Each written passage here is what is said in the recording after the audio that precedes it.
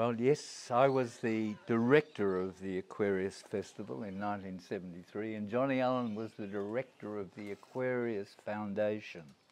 And we were the two full-time culture people within the Australian Union of Students back in 1972 and then into 73. My job was to produce the festival. Johnny and I had proposed that the festival, which was an existing festival called the Aquarius Festival, a kind of gathering of undergraduate arts, you know, debating, choral, drum sock, all those kind of things used to come together on one particular campus every 2 years. They had one in Melbourne in 69 and one in Canberra, ANU, in 71. So this was the 73rd one, but we said, as a result of our experiences, if you bring students together in those times on a campus or in a capital city, collectively they protest, right? They had a lot to be upset about in those years with the Vietnam War and conscription, and we were saying, hang on, you know, what if we took it off campus? And then we'd have to look inward. And by this time, we're talking 1972, we had won the peace. You know, Whitlam was elected in November 72, and troops were withdrawn from Vietnam. Conscription was ended. This was 6 years of protesting by students to protect themselves from the random death of war. And we won. So what was the peace going to look? That was our challenge at the time. So this was a radical idea. We'd have a festival without a program. It would be about countercultural lifestyles, right? What had come out of the peace movement was the counterculture. It had so many dimensions to explore sociologically. And there were lots of people wanting new vision for things. They wanted to explore alternatives. Ideas were big in that generation.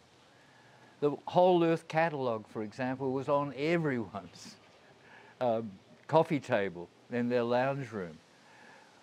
It was about ideas, possible futures we were looking at. And this was important for someone like me who was at university on a scholarship paid for by the Department of Defence weapons design establishment. I was studying industrial engineering and I was heading towards making weapons, or at least testing them. Anyway, that's what I was thinking. I didn't want to do this. We wanted to create a new world of peace that wasn't dominated by imperial wars. So that was on the agenda. That was cooking. And when we came to Nimbin, we found Nimbin, right? And Nimbin agreed. We had a town meeting up here and they said they'd host this university arts festival on this new theme. So this time, 50 years ago, we were in Nimbin as students, volunteers, trying to cook this festival. Johnny Allen was a genius at cooking, cooking events. At the time, he used to talk about synergy. That what you make a magic in an event is bring two people together, right? And expect not only the sum of the parts, plus the sum of the parts, plus this magic synergy of something you couldn't possibly imagine. So that's how we get things like the Balls of Bengal and Dollar Brand on the same program. You know, it's such diversity. And we pulled it off. You know, so what brings us to today? Well, lots of big change. People were mightily changed by this experience. Their eyes were open to new possibilities in their lives. They went back to the universities, like the architecture students, for example, who helped prepare the site and build the saunas and the toilets and all this kind of stuff, the bridges on the site. They went back asking the question, after Nimbin what? What do we want from our lives? What do we want from architecture? And they were kind of, you know, those architects, they started talking about low-cost housing and Aboriginal housing rather than building tower buildings. They wanted to do something useful with their lives. And that was the feeling of the times. How can we build a future for ourselves? So people stayed in Nimbin afterwards. They acquired land to put MOs, communities, we'd call them, communes, but they had variety of structures. Basically, it was securing land for the future as cheap as possible. And the biggest one of those was Tunnable Falls, for which the share price was, did I get it right? $200? Can you imagine that? $200. And with $200, you could occupy a bit of land at Tunnable. There were lots of committees, of course, and build a house on the dole, right? Imagine that, low-cost housing. These were the achievements of those days, the pioneering of Nimbin. There was one thing to do the festival, to create the dreams. It was the other thing to turn those dreams into community practice. And that's what followed in Nimbin in the years after. I came back to Nimbin, for example, with a group of Aquarius Festival people saying we were the reality construction company, turning cultural dreams into community practice. Enormously successful, Battle of Terania Creek, all those things followed from that. So 50 years later, what's to be here for? Well, Nimbin's still the radical town it was. Cannabis law reform is grounded in Nimbin.